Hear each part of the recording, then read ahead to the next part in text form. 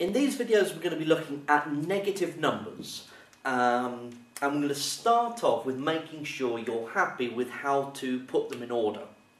Now, if I told you that these were the temperatures of 6 cities around the world, then I'm pretty sure you would be able to put them in order from the coldest to the hottest.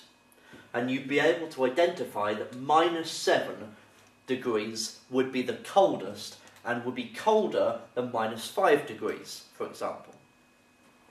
So if I were to put these in order on a number line, then we'd be starting off at -7, then we would have -5, then we would have, well, -4, -3, -2, and we have that -2 there, okay, so that's got those 3 done.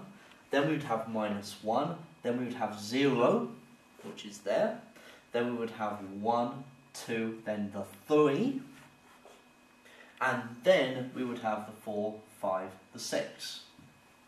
Okay, and that would put the 6 numbers in order of size.